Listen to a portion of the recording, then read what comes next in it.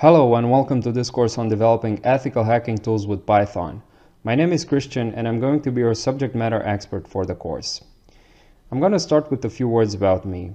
I am a cybersecurity analyst and penetration tester, and cybersecurity is an area that I've been interested in for a very long time. One of my goals for the near future is to find a bridge between machine learning and cybersecurity. Outside of this realm, in my spare time, I enjoy working out, especially lifting weights, as well as hiking. Now that you know me a little bit better, let's see what this course is all about. So you've come to the right place if you're a computer science student wanting to get into ethical hacking.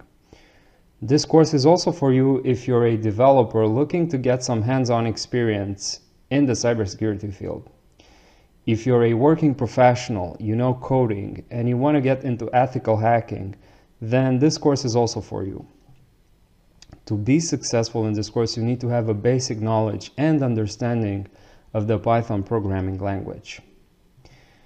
By the end of the course, you will be able to work with different Python libraries related to cybersecurity. You'll also know how to build Python scripts for your cybersecurity assessments. And you will be able to combine multiple cybersecurity-related Python libraries for automating different aspects of your assessments. From a very high-level perspective, here's how the course looks like.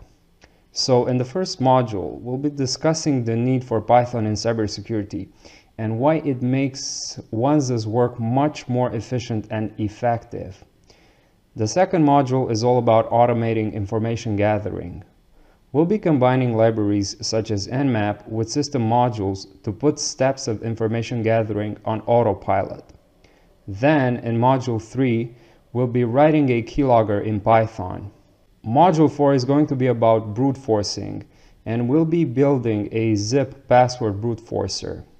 You'll understand that's actually really easy to do if you get the underlying logic. Lastly, in Module 5, we'll say goodbye and look into additional materials and resources that will help you progress further and become even more skillful in this area. My only requirement for you is to have a working installation of Python on your system.